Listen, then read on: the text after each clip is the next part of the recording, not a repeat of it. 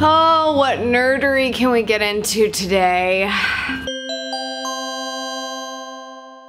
What's up, socials? Happy Savvy Tuesday. It's a new week here at Savvy Sexy Social, which means pretty much the same thing as usual. 3 videos and a podcast. What do you know? A lot of people ask me how I stay up to date on all the things that are happening in all the places and all the areas of the industry that I work in, because it changes all the time. And you know what? I probably could be smarter. I probably could read more, but the most important thing is that I do make the time to read something, whether it's a blog, whether it's a book, whether it's news, something. I have to take in information every single day so that I can stay up to date on what is happening. So with that being my advice, you're probably wondering, how do you make the time? How do you read things? What do you like to read things on? Because people don't use paper anymore, I guess. Well, I actually have a little bit of a routine I'm going to share with you today. I made a video eons ago about read it later, and this video is going to be a little bit similar because it's pretty much the same platform I use today. Oh, but big news, it has a new name. It's called Pocket. That's actually really old news, but still pretty big news. It'll give you faith if you're the type of brand that really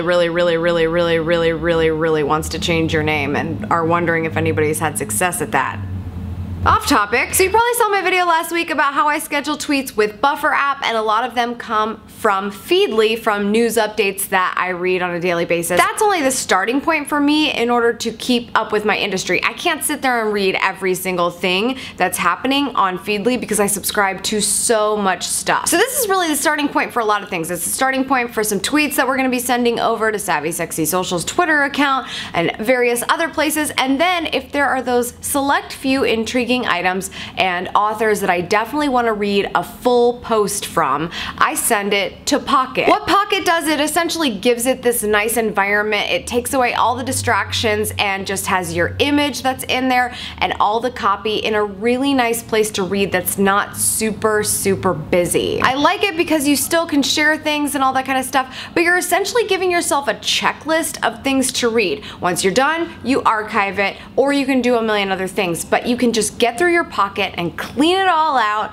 and it's a sense of accomplishment every day that you got through a bunch of know-how and it's time to move on to the next piece. I've been using this app for a really long time because it's so savvy on every single device that I have. So if I want to take the time on my computer while I'm waiting for a video to export to read an article, I'll go to Pocket. Or if I just want to read on my device when I am waiting on the bus or in line at the shopping center, then I'm going to look at it on my phone. Or it's great on the iPad if you're sitting in bed before it's time to go to sleep and you want to read something there too. The key to the whole thing, of course, is the Google Chrome extension. If you want to be able to save an article as soon as you see it, you've got to have that functionality in your browser so you can do it like that and not have to take a whole bunch of extra steps. So keep in mind, if you really want to be a savvy Pocket user and have a nice list of things to read every day or once a week, however often you want to catch up, you're going to want that extension so you can very easily add things to it. And that's how I stay up to date on all things social media, business, tech, and all those crazy other things that I care about that are super nerdy. That's all for today's socials. Thank you so much for tuning in. I appreciate it as always. If you don't want to miss a beat of the things that happen on SavvySexySocial.com, you want to sign up for Amy's Elite. That is in the annotation below. That's my e-newsletter. It'll have